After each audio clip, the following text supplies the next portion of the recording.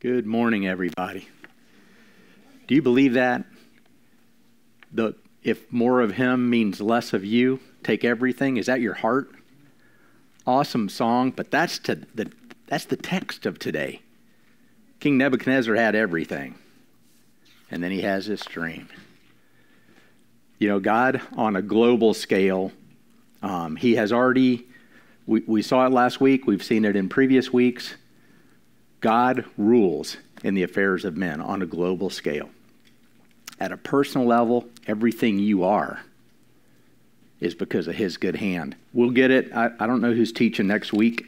I should, but I don't. And it might even be the week following. But in chapter 5, Daniel is talking to Nebuchadnezzar's son in chapter 5. And he says this, "But when his heart," meaning his dad's heart, "when his heart was lifted up and his spirit was hardened so that he dealt proudly, he was brought down from his kingly throne and his glory was taken from him."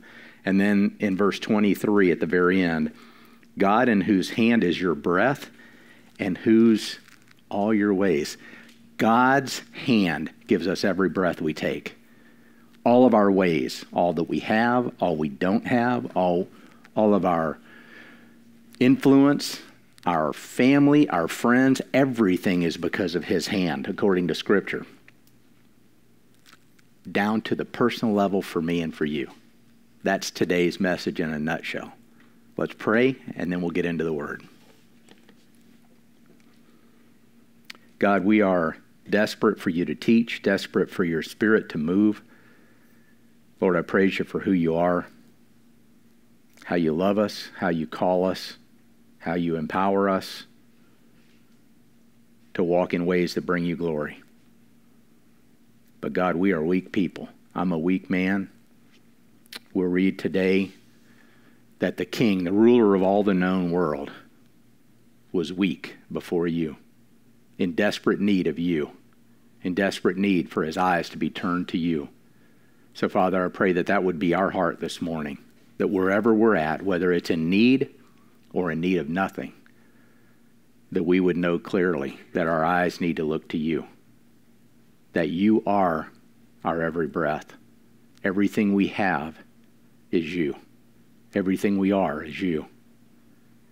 Lord, help us to be a people that acknowledge that personally and pray and beg you to move like that in our nation and in the world. Your kingdom, Lord, is not of this world. We praise you for that. Thank you that we are citizens of heaven. But God, you've left us right where we are. Whatever town we are in, you've left us for a reason. So, Lord, help us to be salt and light for the people around us. Do as only you can do in our midst, Lord. For your glory, for your fame, and nothing else. In Jesus' name, amen. Daniel chapter 4. Stand with me if you would. We're going to read verse 28 through the end of the chapter of Daniel chapter 4.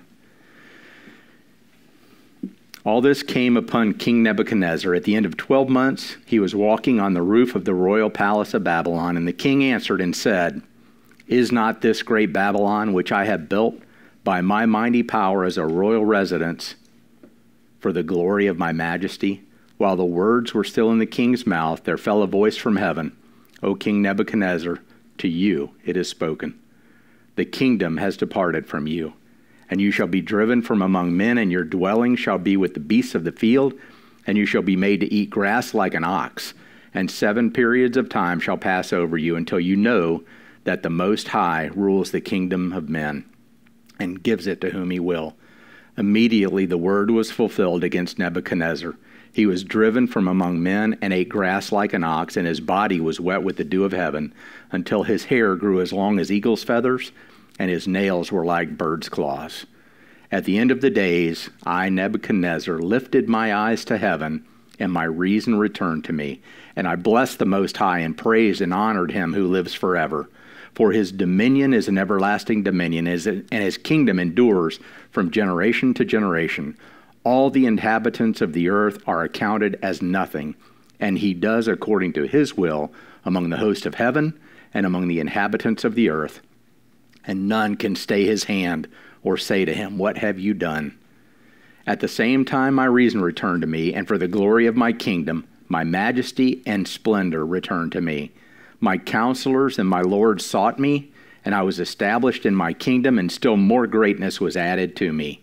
Now I, Nebuchadnezzar, praise and extol and honor the King of heaven, for all of his works are right, and his ways are just, and those who walk in pride he is able to humble. Be seated, please. Couple of preambles. I usually give you a handout sheet. Mea culpa, you didn't get one this morning, so if you have a pen, you can keep track. Proverbs 11:2 says, when pride comes, then comes disgrace, but with the humble is wisdom. Micah 6:8. Ron, if you're watching, one of your favorite verses, one of my favorite verses as well. He has told you, O man, what is good. What does the Lord require of you, but to do justice and to love kindness and to walk humbly with your God. And then 1 Peter 5:6. Humble yourselves, therefore, under the mighty hand of God, so that at the proper time he may exalt you. Those words applied to King Nebuchadnezzar. They apply to us. Verses 28 to 30 of chapter 4. All this came upon King Nebuchadnezzar, and at the end of 12 months, stop right there. God's already told him what's going to happen. Daniel has interpreted the dream. That was last week. So the king knew, this is going to happen to me. My stump is going to be bound. The roots are going to be left until I know that God rules the kingdom of men. King Nebuchadnezzar knew that. 12 months later, he's walking on the roof of his palace, which is a dangerous place, obviously, for a king to be. There are other stories in the Word about the king walking on the top of their palace and thinking about themselves. Here, 12 months have passed. God is gracious.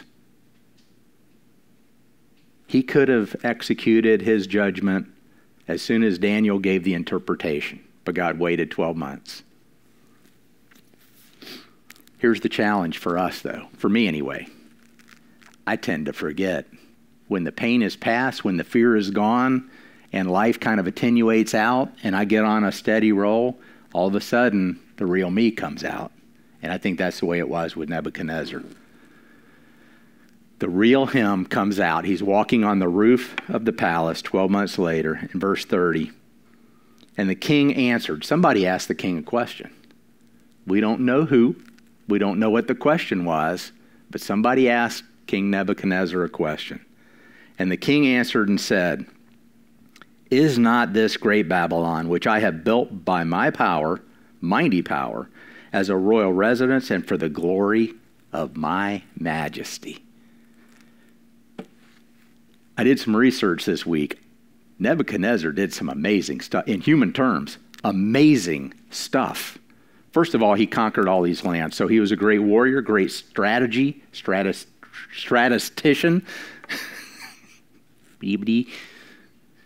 He had a lot going on when it came to conquering foreign lands. God used him for that. In fact, if we backed up a couple of chapters, remember there in Luke chapter 21, I think it's verse 24, Jesus said, he was talking about the end times, and he said, all this needs to happen until the times of the Gentiles is fulfilled. The times of the Gentiles started with Nebuchadnezzar. God gave him a dream, and Nebuchadnezzar is the head of gold, and all these other kingdoms would come after him until the end comes, and all that statue is shattered by a new kingdom that's never going to have an end. The Lord Jesus set it up. So this Nebuchadnezzar was the times of the Gentiles that extended all the way until Jesus was teaching, and he said, this is going to continue until I come back. So we're still living in the times of the Gentiles that started with this guy. So lots of conquering, but it was all God's hand that was allowing him to conquer. Moved to Babylon, incredible stuff was happening in this Babylon. There were multiple buildings. In fact, archaeologists say that the majority of the buildings that are still found in ancient Babylon have an inscription that talk about King Nebuchadnezzar building it. So he had great insight into how to build and what things to build and the pomp and circumstances all over the place. He built multiple walls, 2 walls around the city to protect it. The outer wall was wide enough for 2 chariots to pass each other on the top of the wall. This was a big, big, well-fortified city. One of his wives says, I miss my homeland that had mountains. So he builds mountains on top of the palace. And the Greeks considered it one of the marvels of the ancient world was the Hanging Gardens in Babylon. That was Nebuchadnezzar's idea to satisfy a desire of his wife. And they had hydraulic systems that were unheard of at that time. Hydraulic systems to get the water up to the top and water all of these hanging gardens. So over and over and over again, God has used Nebuchadnezzar to do amazing stuff, and it went to Nebuchadnezzar's head. Look at all of this Babylon that my mighty power has built. Look at me. Look at my creation. He had, in human terms, it was all his. It was his idea. In God's terms, Nebuchadnezzar, you're failing to recognize that I'm the one that put you there. I'm the one that put you in place, Nebuchadnezzar, according to Jeremiah, a servant of God, to bring judgment against a nation of Israel that had turned their backs on God. He was a tool that God used for God's purposes. And everything Nebuchadnezzar had, all the success, all the accolades, all the stuff, was God's hand. And Nebuchadnezzar did not recognize a bit of it. Are you like that? Am I like that with the things in my life? I'm not a great man like Nebuchadnezzar. I don't think anybody in here is a Nebuchadnezzar. I'm pretty confident. There was only one of those guys. But whatever you've got, whatever I've got, my failure to recognize that that's God's good hand puts me in a dangerous spot. It put Nebuchadnezzar in a dangerous spot. Verse 31. While the words were still in the king's mouth, there fell a voice from heaven. How many times in Scripture has a voice from heaven been heard? Not many. When God speaks audibly from the heavens, it's a big deal. Something big is happening. And God audibly, with a voice from heaven, talks to Nebuchadnezzar and says, "O King Nebuchadnezzar, to you it is spoken." That had to be terrifying to him. To you it is spoken. Voice from heaven, God Almighty speaking. What did that sound like? I wonder. Then he says it, the kingdom has departed from you, and you shall be driven from among men. And all the things that God said were going to happen were happening immediately, according to Scripture. So I thought about, there's a,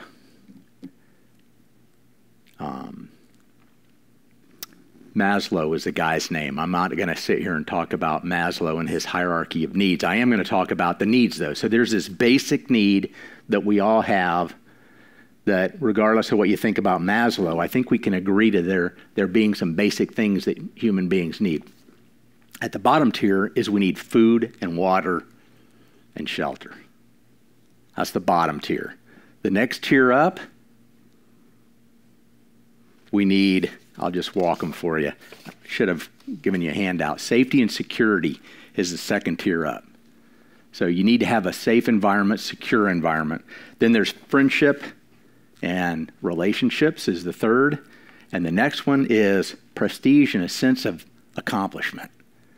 And then the top one, some people call it self-actualization. Some people just say, well, it's the achievements that you do. There's a story, whether it's true or not, I don't know.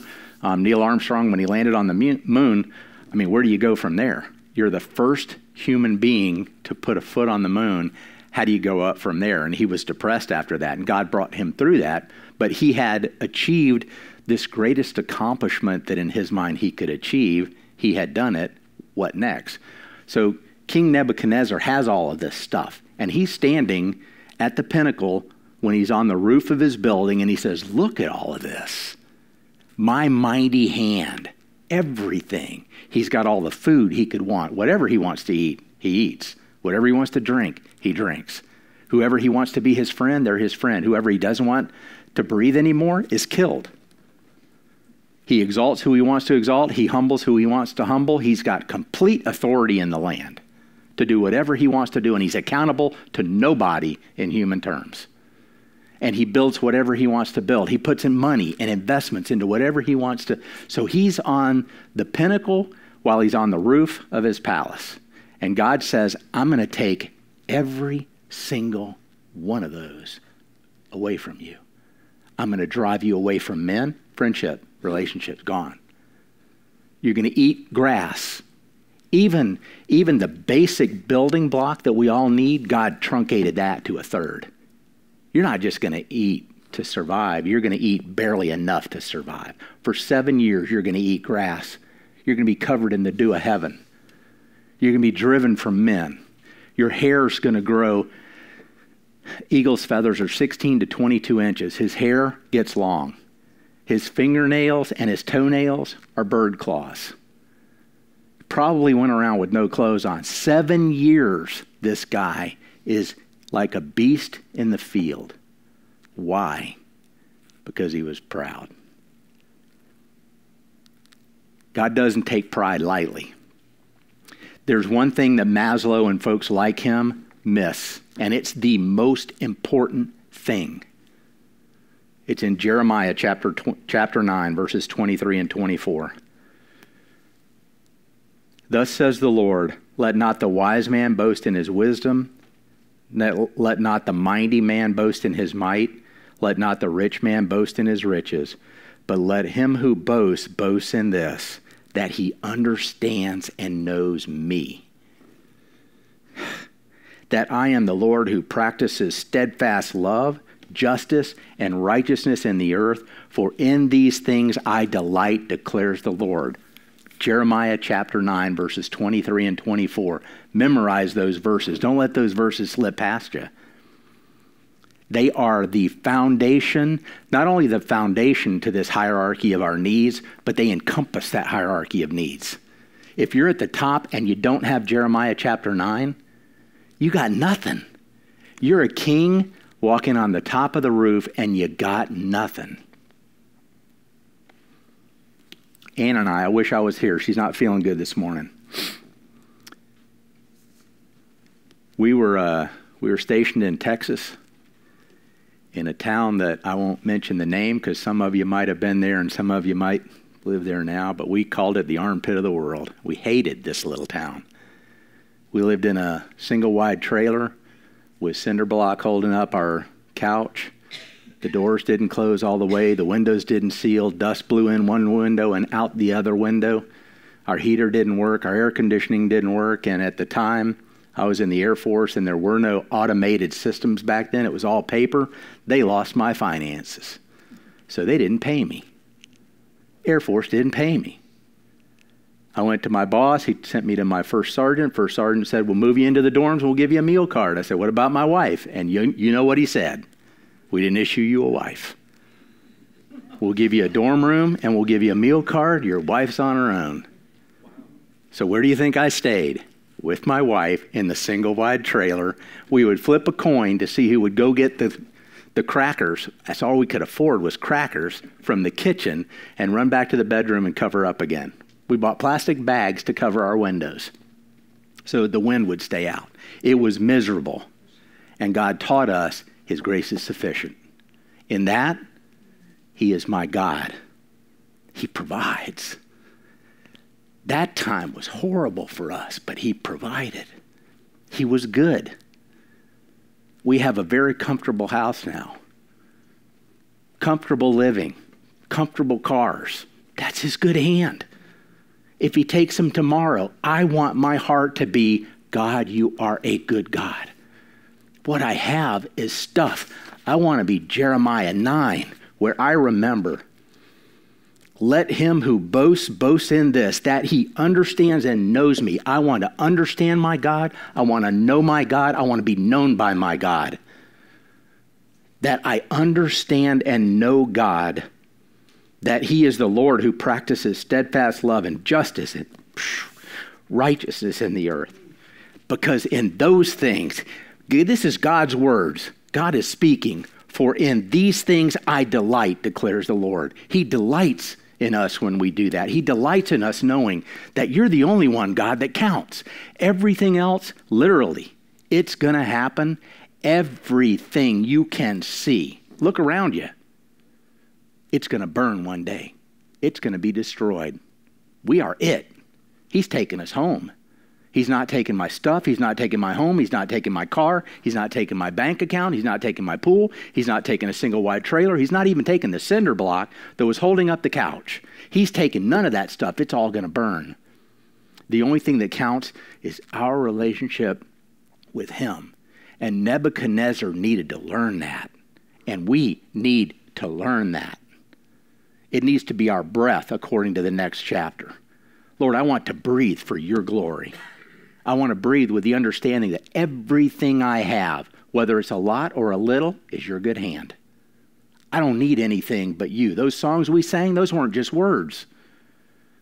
We need nothing but him. Nothing but him. Everything else should pale in comparison. And if it doesn't, I pray God would deal with you until it does. I pray that he would deal with me until it does. Lord, if everything I have needs to be lost so that I can draw more closely to you, then let me lose it all. Is that your heart? That's a tough spot to be in. Nebuchadnezzar, the more you have, the harder it is. Nebuchadnezzar had it all. It was a tough spot for Nebuchadnezzar, and God did something drastic to get his attention. For 7 years, he was like a beast in the field. He had no place to go. He didn't have a palace. He didn't have splendor. He didn't have stuff. He didn't have fancy food. He didn't have wine to drink. He didn't have servants that were waiting on him. He literally was a beast in the field eating grass, soaked with the dew of heaven. Nobody cared about him. They probably mocked him when they saw him. Hey, king, nice robe there, buddy.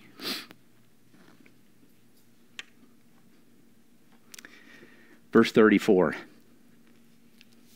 At the end of those days, even God's judgment had a time frame. Remember, Nebuchadnezzar is the first leader in the time of the Gentiles. God took drastic action to get his attention. And I praise God for the way Nebuchadnezzar responded. Verse 34, at the end of those days, I, Nebuchadnezzar, lifted my eyes to heaven. For 7 years, he had probably been staring at the grass and the dirt and the rocks, thinking, man, my hair keeps getting in the way of my eyes. My fingernails keep getting stuck in the crevices in the rock. I sure am hungry. I wonder if he wanted bacon. I mean, if I was eating grass for 7 years, I think all I would think about is bacon. I'd think about Wilbur. He had nothing. I cannot imagine nothing but grass for 7 years. And instead of thinking about what food he's going to have, at the end of the period, he turns his eyes to heaven. Not to what my meal is going to be, not back to the old comfort things of what got me in trouble in the first place. He turned his eyes to heaven. And my reason returned to me, and I blessed the Most High. He had talked to Daniel repeatedly, and Shadrach, Meshach, and Abednego, about their God. Your God is this, your God is that. And here he's saying, I blessed the Most High and praised and honored him who lives forever. For his dominion, here's what God said, you are going to endure until you do this.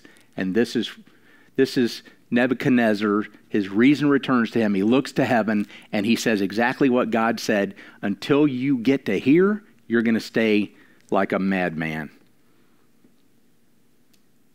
For his dominion is an everlasting dominion.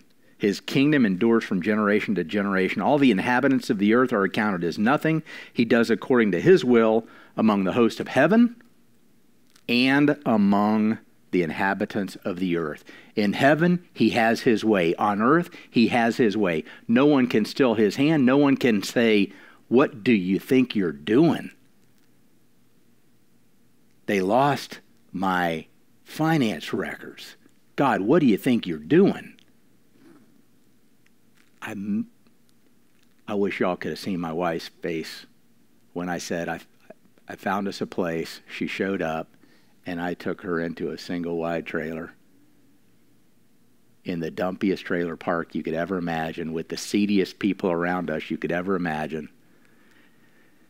The one I told you about was the one that we signed a rent on. The first one that I showed that her, she started crying. She said, I can't live here. I mean, there's holes in the floor. We'll fall through.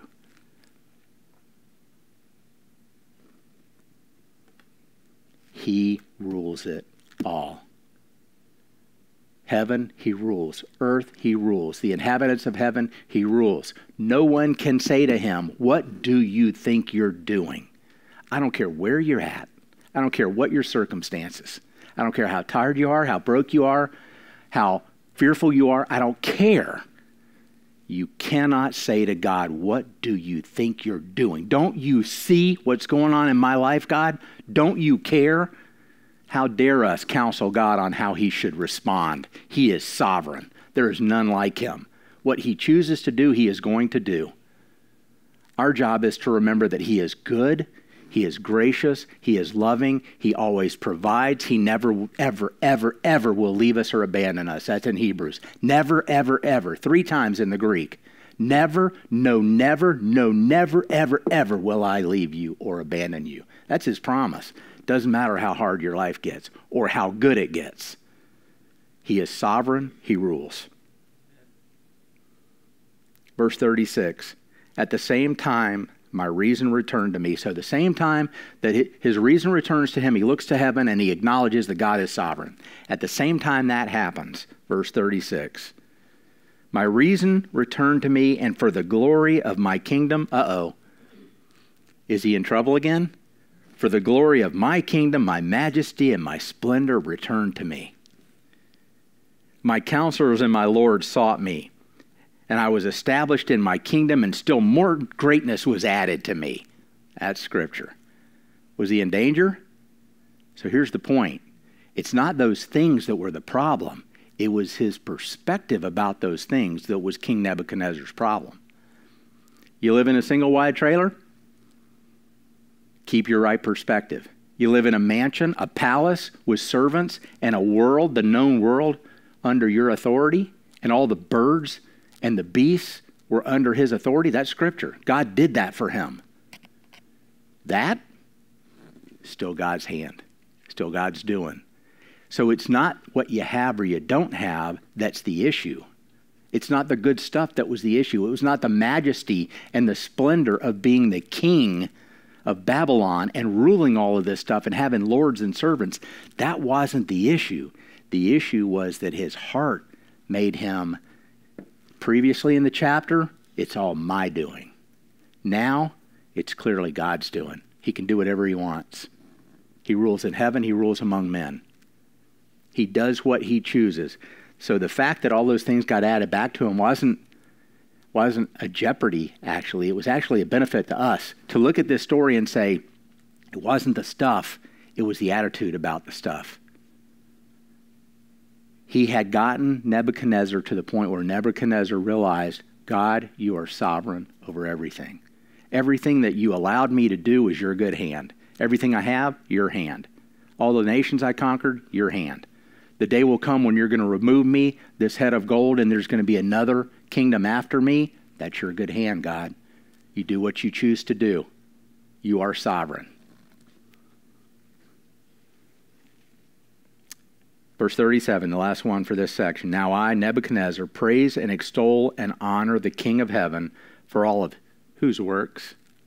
His works. For all of his works are right, and his ways are just, and those who walk in pride, he is able to humble. So some closing verses. 1 Chronicles 29. I think last week I said Corinthians, and it was actually Chronicles, so forgive me for last week. This one, 1 Chronicles 29, verses 14 and 16. We'll skip over 15. This is David, the context here. David, they are ready to build the temple. And David has amassed all this stuff from the people. And here he is speaking to God. But who am I, and what is my people, that we should be able thus to offer willingly?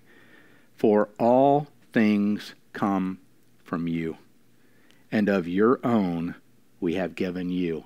Stop right there. All this stuff that we brought in to build this temple for you, Lord, it's all your stuff already. So all we're doing is bringing stuff that you already own, and we're giving it to you who already own it anyway. That's what David is saying. We need to remember that. When we take stuff back there to that offering box, or we give online, we're giving back to God what's already his. There should be no patting on the back. None. It's his. We're just doing what he told us to do with what's already his. Lord, who are we that we should be able to give back what's already yours? That is so strange of a perception, but it's the truth. And then verse 16. O Lord our God, all this abundance that we have provided for building you a house for your holy name comes from your hand, and it is all your own. All this stuff that we brought, Lord, we acknowledge it's already yours. Ain't nothing big about David. What a good heart he had. Psalm 16, verse 2. I say to the Lord, you are my Lord. I have no good apart from you. When people say, isn't God good? It's true. Is there a verse for that? Well, yeah. Psalm 16, verse 2. There is a verse for that. God is good. He is good. And many, many verses just like it. Then there's Romans 11:36. This leaves nothing out. I love this. I love them all. Romans 11:36. For from him and through him and to him are all things. To him be glory forever. Amen. And then Psalm 24, verse 1. The earth is the Lord's and the fullness thereof, the world and all those who dwell therein. And I love the one that says he owns the cattle on 1,000 hills. And I always follow it up based on those verses that we just read and say he also owns the continents that those hills sit on, and the earth that those continents occupy, and the universe that the earth sits in. It's all his. He breathed it all into existence. And yet, in spite of how big and massive and powerful he is, he cares about Bob. Bob's a knucklehead. Bob didn't deserve his love. But I praise God that the time of the Gentiles led to this chain of things that happened that led to me getting saved in a dorm room.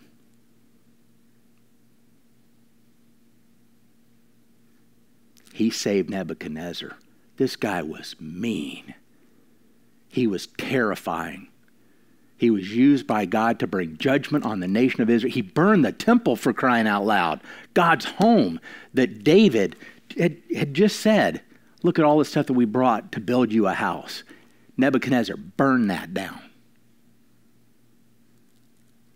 And God saved Nebuchadnezzar. I was a bad guy, but I wasn't Nebuchadnezzar. So certainly if he could save Nebuchadnezzar, he could save me. If he could save Saul, he could save me. He could save you. He is sovereign. He is good.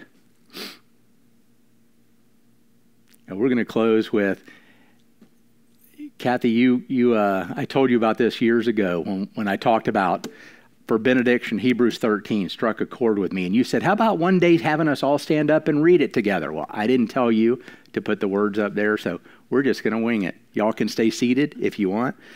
Hebrews chapter 13, verse 20 and 21.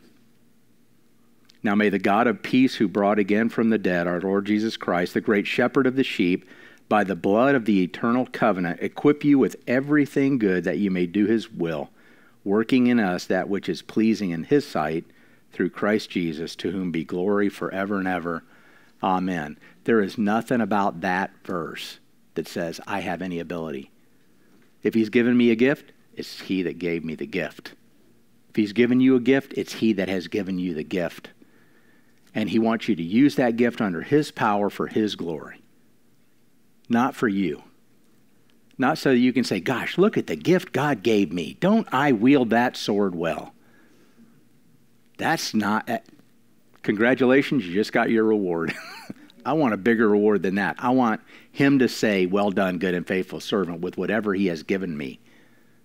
Whatever talents he's given me, whatever things he's given me. And I pray the same for you. Let's pray. Lord, I praise you for what you did, as hard as it was for King Nebuchadnezzar, Lord. What a story that we can take to heart about how you view pride. And I praise you, Lord, that it wasn't a story. This happened to a king that ruled the modern world at that time, ruled the world at that time, until he could acknowledge that you rule in the kingdom of men and that you do whatever you will. You give it to whom you will, you take it from whom you will. Lord, you are still that God. You are still sovereign. You give rulership and authority to whom you choose for your purposes. You give us things, Lord, individuals, for your purposes. Lord, whatever you have given us, whether it's much or little, I pray that our hearts would be about knowing you and being known by you. That you would use us and the stuff that you have given us, the gifts, the talents, the things, that we would dedicate them, that we would lay them at your feet for you to use for your glory, to draw the lost to the cross. Thank you that you are sovereign. Thank you, Lord, that you are trustworthy. You are faithful. We give you the praise and the glory for who you are and how you work mightily.